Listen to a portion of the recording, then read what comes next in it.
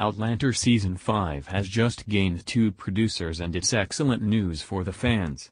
Caitriona Balfe and Sam Heughan have both landed producer credits. What does this mean about their roles?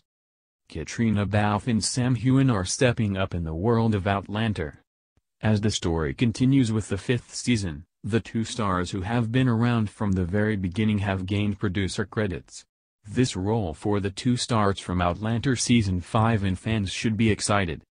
Irish Times confirmed the promotion for the 2 during an interview with Caitriona Balfe. The publication didn't share what this means for the production though. For those worried about what it means for their roles, there's no need. Being a producer doesn't take them away from acting. Many shows' main stars will end up being producers from around the 5th seasons. This has happened with the likes of Homeland and Charmed. It's actually an excellent thing for the series. Balfe and Heughan are extremely committed to their characters and the overall story. They want to deliver the best possible tale for the readers, sticking true to the books but also true to their stories. There have been times that the actors haven't agreed with something written in for their characters, although sometimes these moments are taken directly from the books, and now they get more of a say with their producer credits.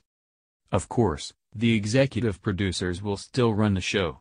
They still have the final say, but they do listen to the others around them.